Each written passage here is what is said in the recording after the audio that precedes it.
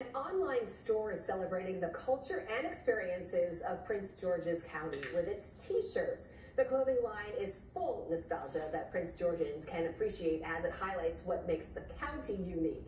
And County Bureau Chief and Prince George's County native Tracy Wilkins has this story.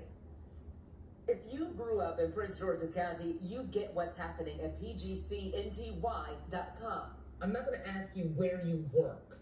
Yeah. I'm going to ask you the kind of work you do. Its creator, like many who work in our area, wants to protect his anonymity because of his day job. But it's his side hustle that's taking off. When you started to see some of our local celebrities wearing these shirts, what was your reaction to that? Shock, honestly. Created in 2019, the line started by highlighting the cities and towns in the county, then expanded to experiences that are unique to Prince Georgians, like the Surviving Camp Schmidt t-shirt. If you went to public school in PG County, or maybe private school, but certainly public school, you went on a field trip to Camp Schmidt, or you at least knew about it. In 5th grade, I myself did not survive Camp Schmidt. I was so excited about the weekend-long trip that I got sick. My parents had to come get me.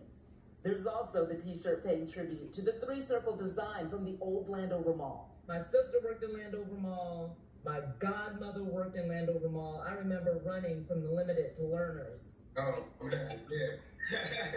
The shirts draw on nostalgia, highlighting where we're from and even how we speak. Slang, things about the way we talk. So that if you're from here, if you know, you know.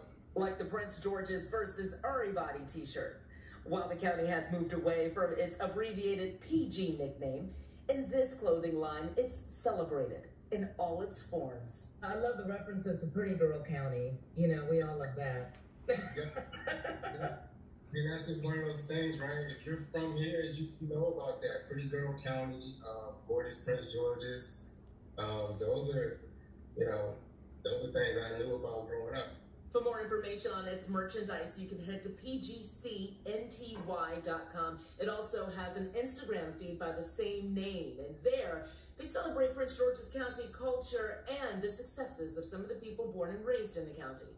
I'm Tracy Wilkins, News 4.